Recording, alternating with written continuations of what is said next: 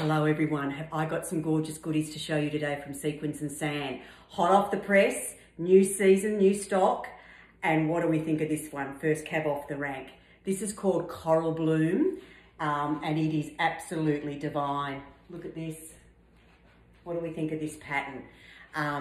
I love this style. I had this in the blue. If you watched the Sequins and Sand Cosy Confidence shoot 2 years ago, I wore the similar style in a blue and I love it.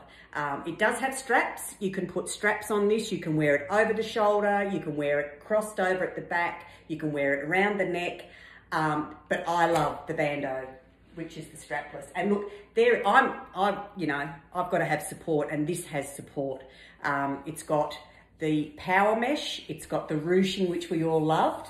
But look at this pattern. Look at this pattern. It is like peonies, palm leaves, pinks, peachy tones. I'll just do another little, I'm in a 16, ladies. But I just love it. Lots of support. It has the bust support, and it also has a little bit of padding in there too, which keeps everything in place.